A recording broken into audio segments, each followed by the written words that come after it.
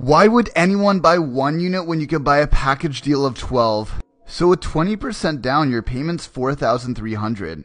Now you have 12 units you could rent out for $1,000, and that's $145,000 a year.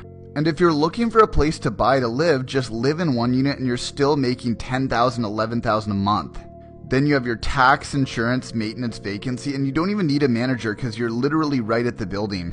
So now you're getting paid $63,000 to live at your property.